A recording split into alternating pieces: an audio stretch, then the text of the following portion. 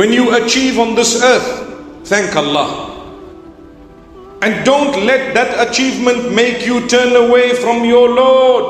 يا أيها الإنسان ما غرك بربك الكريم.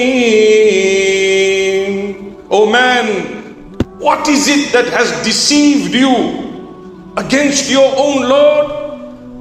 الذي خلقك فسواك فعدلك في أي صورة ما شاء ركبك.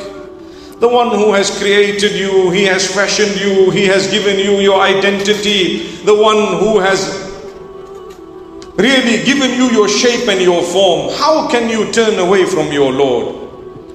Similarly, when it comes to loss, my brothers and sisters, the opposite of the achievement, like I said, do not let your achievements distance you from Allah. The more you get, the closer you should become to Allah. That means you have the blessings of Allah.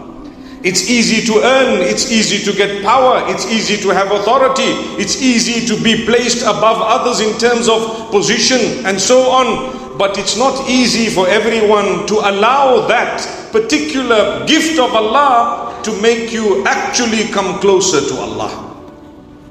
When your gift has allowed you to come closer to Allah, you have indeed achieved.